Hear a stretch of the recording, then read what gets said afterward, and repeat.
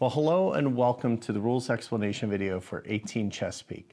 Designed in 2019 by Scott Peterson and produced by All Aboard Games, this title is designed to be a great introduction to the 18XX system.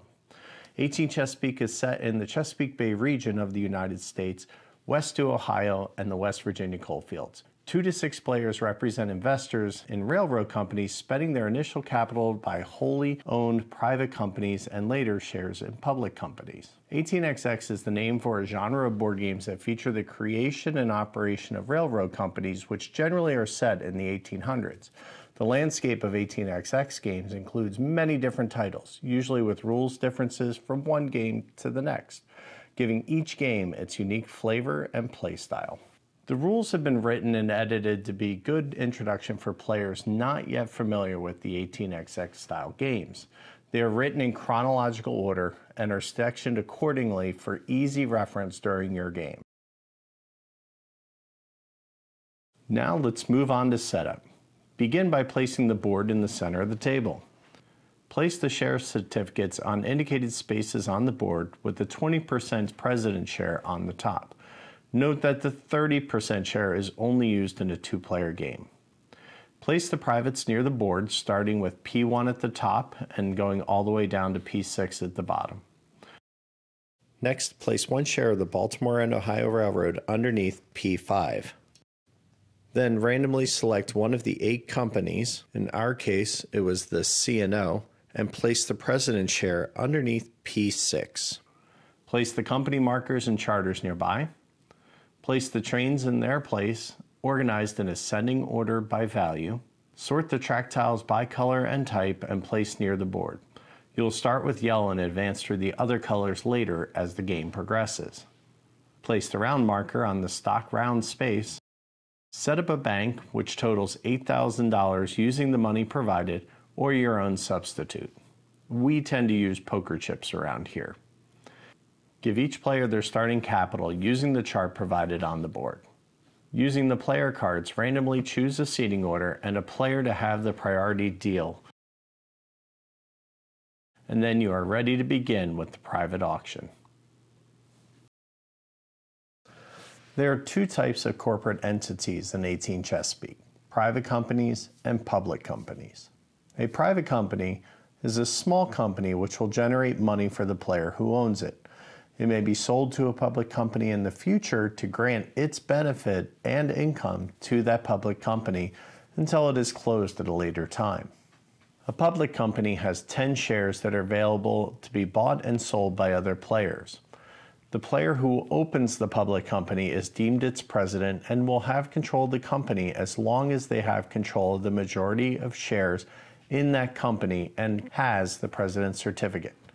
The presidency may change hands at any point during the game when this condition is no longer met. A real quick word on company funds. It is an important distinction of 18XX style games that a company's money and a player's money are completely separate. A company has its funds that are kept in the treasury located on its charter. Be very careful not to mix this with other companies' money or your own personal funds. Now that you know a little bit about the companies, we're ready to begin the private auction. At the beginning of most 18XX games, there will be a one-time private auction. This occurs and then the game will start with the stock round once the auctions are complete. Starting with the person who has the priority deal marker, a player may buy the lowest number of private available at the cost listed in the lower left-hand corner of its certificate. They may pass, or they may place a bid on any of the other available privates. They must bid $5 over any previous bids. In my games, we usually use company tokens for each player to note who has bid on what items. You may never bid more than the cash you have on hand, and you have to be able to cover all of your bids at any given time. When the lowest private is purchased at face value, the player who purchased it pays the bank for it and is given the certificate. Next, you need to evaluate the next lowest private. If it has no bids, then the bidding continues with the next person in order. If, however, there is a single bid, That player pays the amount to the bank and takes that private. If there is more than one bid on the private, it is put up for an immediate auction only with those who bid on it originally. This auction takes place starting with the person who bid the lowest. Once a player passes, they are not allowed to bid again, and the winning player will pay for the private and takes possession of it. Continue to the next private until all of them are either sold or until the lowest has no bid. Once bidding is complete, you will commence with your first stock round. Special note though, whoever wins the P6, the Cornelius Vanderbilt auction, must set the par price of the company associated with this private. Mark it by placing the appropriate marker for the company in the desired par value box on the board. We'll cover what that means in a moment. There is a rhythm to 18xx games with a stock round followed by a number of operating rounds, usually depending on the phase you are in the game being played. A stock round is the time when you can open new companies, sell shares in existing companies, and purchase stock in other companies already in play. The term certificate limits are a common restriction in these games and help govern how many pieces of paper you may have at any given time. It is typically determined by player count, so refer to this chart to see what the limit is. A certificate is a single piece of ownership you have in a company or private. They should not be confused with a share. The private company, president's certificate, and a 10% share are all examples of a single certificate. You may not purchase shares if you are at the limit without first selling other shares first. There are other restrictions on shares as well, such as a player may never own more than 60% of a company. The bank pool may never have more than 50% of a company in it. Private companies may not be sold to the bank, and a president's share may never be in the bank. You have a few options during the stock round, and the order is important. You may sell shares that you possess. You may buy a single share or the presidency of an unopened company, or you may simply pass. Players may pass on their turn and re-enter the round at any time while the round is going. The stock round will end once all the players have passed consecutively. Players may sell as many shares of a company as long as it doesn't break the 50% rule and it has operated at least one time. They receive the market value for all of the shares sold, and the prices drop down one row in the market per share sold, stopping on any ledges it may encounter. It is important to note that once you sell a share in a company, you may not buy that company again this round. If this causes someone else to have more shares in a company, they become the new president and exchange 2 of their 10% shares in the company with the person holding the president's certificate. They now have control of that company. In the event 2 players are tied for the most shares, the person closest to the left of the current president receives the president's share. If there are any 10% shares available and the presidency has been purchased, the player may buy the 10% share. Simply look up the par value for that share, pay that amount to the bank, and take the share. If, however, you wish to purchase a share from the bank pool, those will be sold at the price indicated on the stock market. Pay that amount to the bank, and then you may take the certificate from the bank pool. If the president's share is available, you may buy the 20% president's share. When you do, you must declare the par value for the actual share itself. This number will determine a few things we'll cover in a minute, but right now it will also determine how much each share is going to cost. The player purchasing the president's share will pay double the amount that they parred the certificate at, since the certificate itself counts as 2 shares. Now let's talk about floating a company. Once 60% of a company's shares are sold out of the IPO, the company will float. This is the term we use for when a company is able to operate and will receive its funding. A few things happen when a company floats. The company receives 10 times its par value into its treasury. You then place its stock marker on the stock chart equal to the value of its declared par value. If there are any other markers in that space, place it on the bottom of the stack. The president receives the company's charter and places the tokens in the appropriate spaces on the charter. The home station marker will be placed in its home location on its first round of operation. The end of the stock round occurs when all players have passed consecutively. The priority deal is given to the person who was left of the last acting person. We call it Lola. They will act first in the next stock round.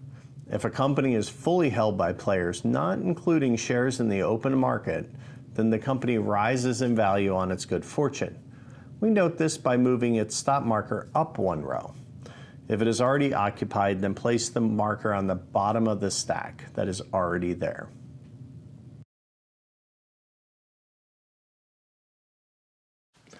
Depending on what phase you are in at the end of a stock round will determine the amount of operatings you'll have. You note what round you are in by the location of this marker. Now, let's take a minute to talk about the different phases. Phases represent the march of progress.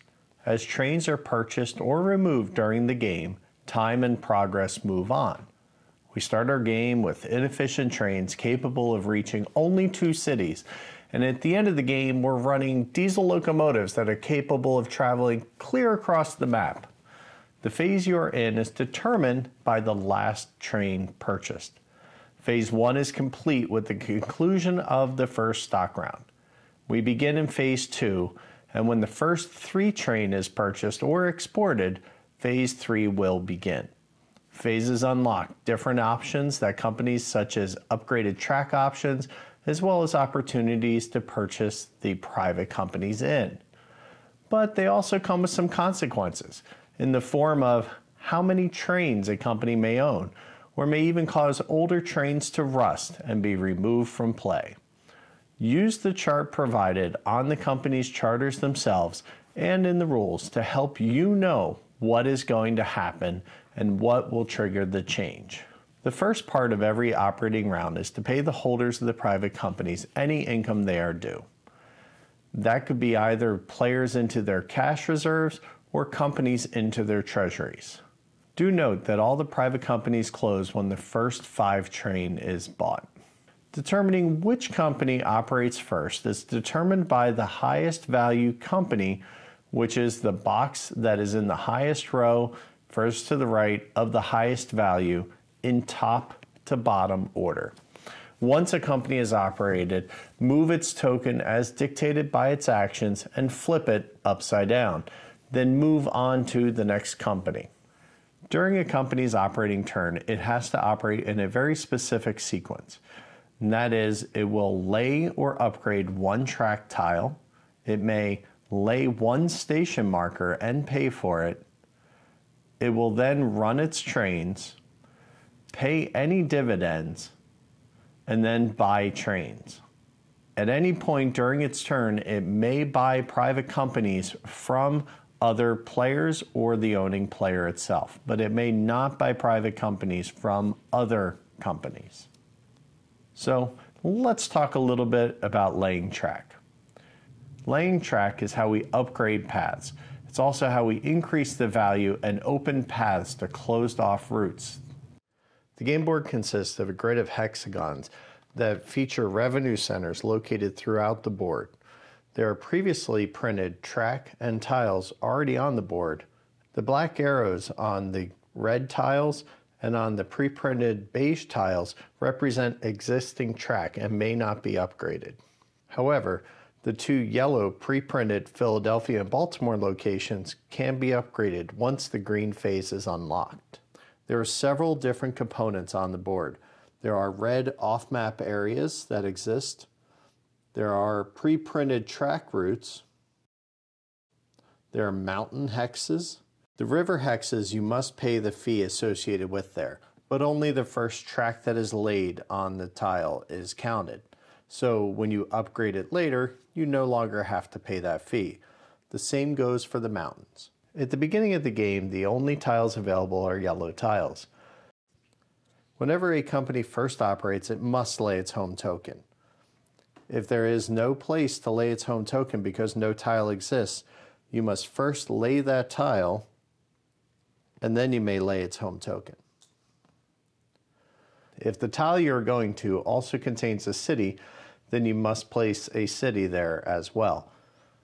Note that DC has pre-printed tiles already for this purpose. Towns are located throughout the map and are symbolized by the small solid black dot. We recognize that on newly placed tile by placing the tile that has the bar located on the track. When placing tiles that have 2 towns on them, you must use the appropriate tiles. There's only a handful of these. They don't upgrade, so their placement can be very critical, especially up here in the Northeast corridor. In addition to Washington, D.C., there are 2 locations on the board that require special tiles to be built on them. They are denoted by the OO in Baltimore and in Philadelphia. The only tiles that may be placed there are the ones that are designated with the OO on them. Note that when you lay tile, you may not lay illegal tile. To mean, you must always maintain whatever is below that tile, and you may not run off the boards except where pre-printed arrows allow you to do so. Note that there are several locations on the track that feature these dots and lines. These hexes are controlled by the private companies that they represent. These hexes may not be built until that private company has been purchased by any major company. Whenever you are upgrading a track, you must follow the correct upgrade path. So note that yellow tiles will upgrade to green tiles. Green tiles will be able to upgrade to brown tiles. And while there are only 2 in the game, brown can upgrade to gray. Note that the increased revenue that is associated with these tiles shows the progress throughout the game.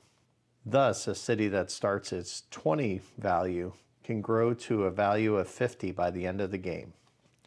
When you're upgrading a tile, it's important to know that you must maintain the integrity of the track that already exists. So when laying this track, I must lay a track that will still connect those 2 endpoints. Another thing to point out is that when placing tile, I may upgrade a tile even though I'm not able to reach it at this time, if the result of the upgrade will allow me to reach that tile. Henceforth, the PLE cannot reach DC at this time. But if we upgrade DC, the PLE is now able to freely reach and run to DC. Now this is a great time to talk about station markers. Station markers allow your trains to run to and from points, and they also can be a blocker to other people who are trying to run through certain locations. Because a train may not pass through a token, it would be a wise decision for the PLE to place a token paying the cost for it in the DC area. That way, it will always be able to run either to or through Washington, D.C.'s hex. If the Baltimore and Ohio decides to place their token there as well, they're the only 2 people who can run a route through that station.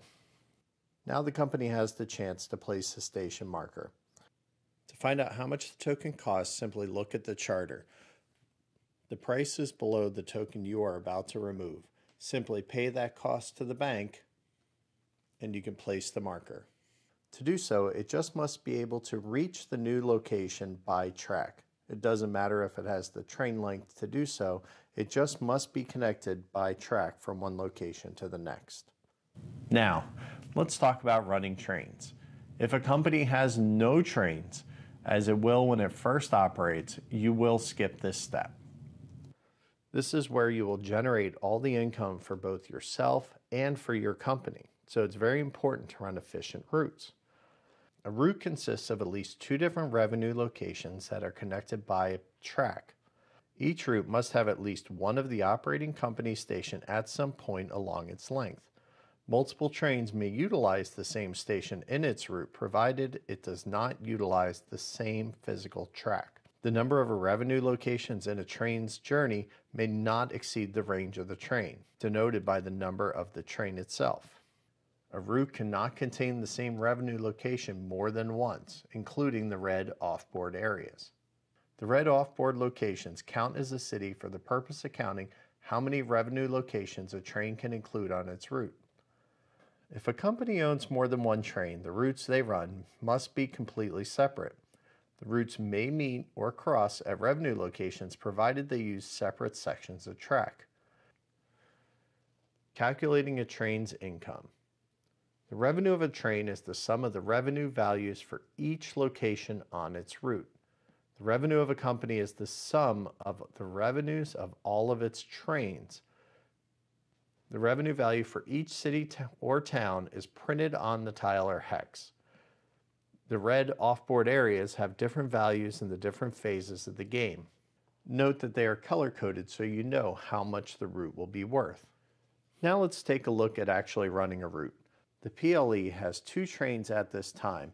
It came out of Pittsburgh and has laid 2 tokens. Those are going to be very handy because we're going to be able to run our 2 train from Green Spring over to Ohio for a value of 30 plus 60 for a grand total of 90.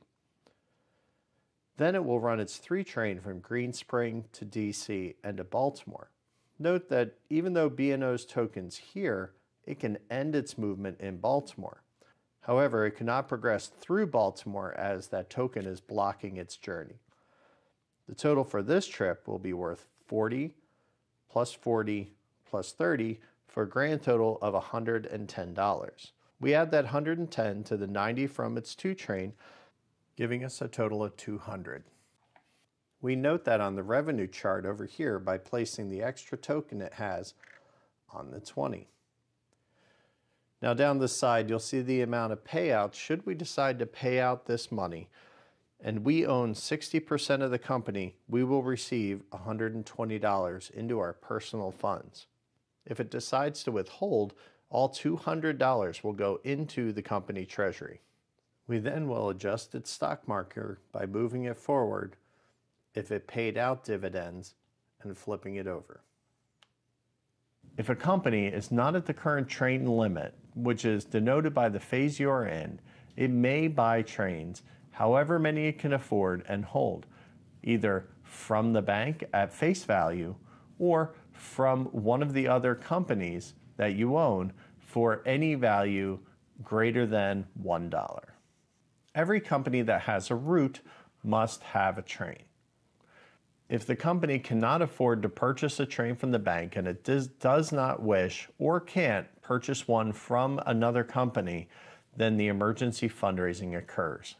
The president must pay the remainder of the next available train from their personal funds. If the president does not have enough cash, it must sell enough stock to raise the funds necessary to cover the amount owed. This may cause other companies to change presidency. Also, for each share sold, the stock price of the corresponding company will fall by 1 box. It will come to rest on any ledges. If, after selling all of the stock the president is able to, abiding by all the rules of stock sales, meaning no more than 50% in the bank and no president shares in the bank, then they are declared bankrupt and the game ends immediately. If they are, however, able to pay for the train, it is placed into the company. Note that there should now be $0 in the company treasure once this is completed. Like we said, anytime after phase 3, meaning once the first 3 train is purchased, you may buy in privates into the larger companies. It can be purchased for cash from $1 to double its face value. From now on, that private will be owned by the company, its revenue going into the company, as well as any benefits that may be associated with it. When your round is complete and all companies have operated, advance the round marker. If you happen to be at the end and you go to a stock round next, you must export a train if you are in the yellow or green phases. To do this, simply remove the train that is on the top of the deck. The next thing to do is to reset all the tokens. Simply flip the tokens over in place. When you encounter a stack, flip the entire stack over so that it remains in order.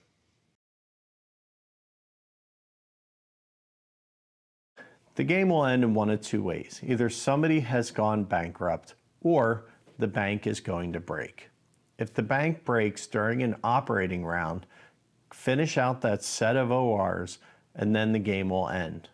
If it happens during a stock round, then you will play one set of ORs and then continue to pay out as normal using IOUs or anything to track additional funds. A player's net worth is determined by adding up all of the cash that they have on hand. Private companies are traded at face value, and the value of all of their stock traded at the current market value. And the richest player wins. So there you have it, 18 Chesapeake. What a great introductory 18xx game. I am sure you will have many, many plays of delight if you choose to play this. Now, there are different rules for a two-player game, so do be sure to check those out in the rulebook if that is a way you'd like to play. It offers some very interesting and different choices. So, until next time, have fun playing train games.